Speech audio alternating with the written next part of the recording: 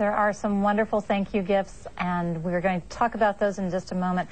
My favorite thing, Dr. Northrup, in this first segment was giving up perfect. Absolutely. It is one of the most important things you can do, to realize that your office is going to be messy sometimes, the bathroom needs to be cleaned up.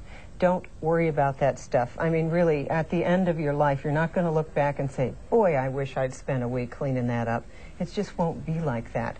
In fact, I'd recommend that you call your women friends, because when you work together to give up perfect, then you get support for being a whole human being, not someone who is just a human doing. Oh, I like that's a nice comment. The other thing that I really liked in the first segment was the breastfeeding analogy. Absolutely. Because I think as women we're so anxious to take everything on our shoulders, and we almost enjoy being a martyr. Oh, I have to do everything. Well, this is true. There's such a thing called negative pleasure, and this show is on how to recognize it so that you can get rid of it. I think one of the things about this program, and particularly the wisdom offering, is that this makes a fantastic gift to give to the woman in your life. If you're a guy, you can be a real hero by giving this to the woman in your life. Not to mention that when I get to the fourth section, there's a lot there that men are really going to love. They're very interested. Yeah, that's really true. The brain changes during this time from AC current to DC current. You get a direct current of wisdom, and this is so important to your health and to your intuition and your inner wisdom. It's really very exciting. Well, I think what we're finding out is there's just a lot of wisdom, and if you thought the first segment was good, coming up next, it's diet and health, and you're going to tell us 5 absolute ways to lose weight. Absolutely, yeah, and they're simple. Not necessarily easy, but they are simple. Well, I can tell you something that's very simple to do right now, and that's to become a member of the station. So when you go to the phone and call the numbers on your screen, we have these wonderful thank you gifts that Dr. Northrup has put together for you so that you can call in and know that you're doing something to really affect your life. And we have these wonderful thank you gifts for you to choose from, and you're making sure that wonderful information like Dr. Northrup's program will continue on the air. This is really a sense of, I have to say it, it's a sense of bonding in watching this program. There's more to come. You're going to be glad that you stayed with us. Again, the number is on your screen, and stay with us as we go into now more information on your diet and your health from Dr. Northrup.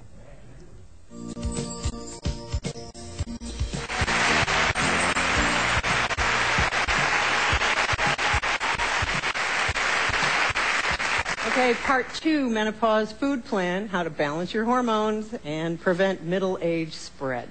All right, here's the pearl of wisdom from this particular segment. Most menopausal symptoms, including midlife weight gain and all chronic diseases, can be managed with diet and exercise alone. Really? Yeah. Okay, the symptoms of the midlife metabolic shift that so many of you are familiar with is what I learned in Western Canada. They call it the muffin top. Where rather than, see, you all know what I'm talking about. Okay, the inability to lose weight and all of this, and then that sort of change in your body, you know, from the pear to the apple, and your shoulders get a little fat, and you know, say, how did this happen? Or you weigh the same, but your shape has changed. Okay, all of this starts years before, all of it, but it reaches critical mass at midlife. All right. And here's the stuff that happens. There's a rapid change in hormones, and it increases in stress hormones. And the stress hormones are cortisol and adrenaline.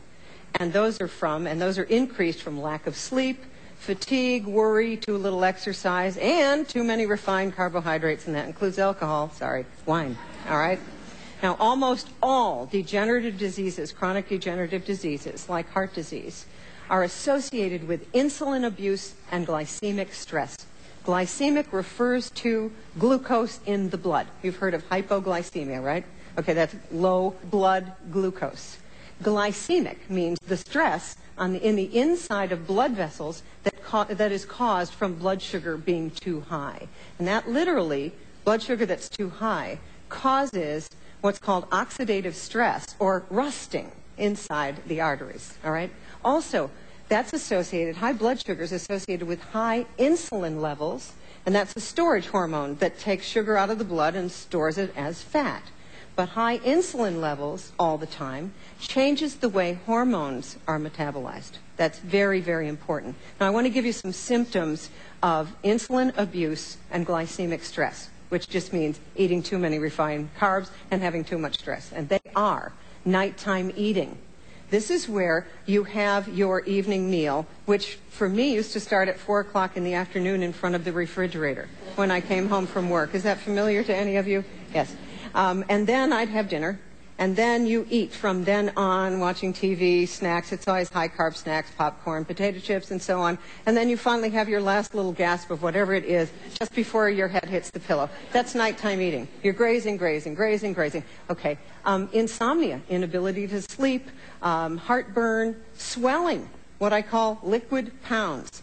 You know, you go out to brunch, you gain 5 pounds. There's no way you ate enough calories to gain the 5 pounds. It's the liquid from the insulin creating fluid retention and daytime sleepiness, and it all starts with breakfast, which we'll get to. Aches and pains are associated with glycemic stress, PMS. Other signs are low HDL cholesterol, low high-density lipoprotein. Do you know that my HDL, the good cholesterol, used to be 35 when I was 35 years old? That's really low. That's like right in there, you are genetically programmed for heart disease. You know what it is now? 65. It's like way up in the live forever mode, okay? High triglycerides are another sign of insulin abuse, high blood sugar. Now, I want to tell you that glycemic stress that you've had in your 20s and 30s becomes insulin resistance and what's called Syndrome X. And I want to talk for a minute about Syndrome X because this is what's leading to all the chronic degenerative disease that won't make you a healthy, happy, sexy 100-year-old, okay, which I want you to be. All right. And Syndrome X is increased risk of heart disease and diabetes, an increased risk for breast cancer, hypertension, abnormal cholesterol, obesity, lack of ovulation, increased risk for macular degeneration and cataracts, polycystic ovary, excess facial hair, and adult acne. All those things are just associated with refined carbs and too much insulin. And they're easily reversible. So let me give you my program to balance things, okay? So step 1, measure for health. Your waist should be less than 35 inches, okay? You can do that tonight. Go put a tape measure around your waist. If it's 35 inches or above, you probably have Syndrome X. Your body mass index, which you can get by Googling BMI, body mass index, it's all over the internet, should be 24 or below. Now, let me give you what that is. A 5'4" woman who weighs 140 pounds has a body mass index of 24. So you don't have to be twiggy. Those of you with a BMI of 25 to 29, that's like the 20 pounds overweight or so, that is a health risk. We have recent, very solid data that shows that carries a 20 to 30% greater risk of premature death. A BMI of 30 is considered obese, and that's a huge risk of premature death, 2 to 3 times the normal risk. So those are the numbers that you want to shoot for. A waist below 35 and a BMI of 24 or below. Okay? Easy. Now, step 2, maintain normal blood sugar and insulin. And I'm going to tell you how you do this. You eat 3 meals a day. You eat protein at each meal. You cut back on refined carbohydrates. I use the 80-20 rule. 80% of your food should be good. 20% can be not so good, okay? Remember, we're not doing perfect, all right? Alcohol and wine are high glycemic foods, all right? Eat low glycemic carbs that raise blood sugar slowly. These should be the bulk of your diet. Beans, vegetables, greens, nuts, seeds, some grains. But 1 in 3 women has a gluten intolerance and can't eat grain. Stop it for 2 weeks, see how you feel. I'll bet your gas, bloating, all that will go away. Then you know grain is not so good for you. And by 50, a lot of people have a grain problem. And avoid MSG, monosodium glutamate. That's sometimes sodium glutamate on foods. It makes you want to eat more and more. It's a very good way to make laboratory rats obese. It's a very good way to make humans obese. So avoid it. Step 3, quell cellular inflammation. High insulin levels and too many refined carbohydrates lead to cellular inflammation. Remember, this is the same for men and women. Excess body fat produces excess inflammatory chemicals, and these are at the heart of the degenerative diseases, cancer and heart disease. So first, eliminate trans fats, like margarine. You don't need those. Take a good antioxidant, multivitamin, and mineral daily. Most women need additional magnesium. Magnesium is very important for the nerves and anxiety, and we don't get enough of it. Eat lots of fruits and vegetables. We're up to 9 a day. Now, here's how you do it. Most of your food should be fruits and vegetables. Meat should be a condiment. It's easy. I had 3 vegetables at lunch today. That's just what you do.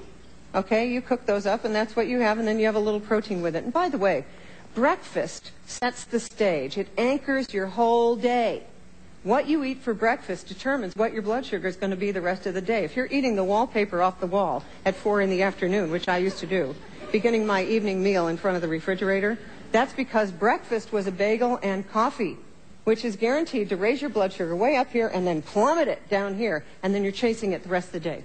And there's no excuse. There are many shakes and bars that you can just grab and go that contain some protein, some fat, some carbohydrate, okay?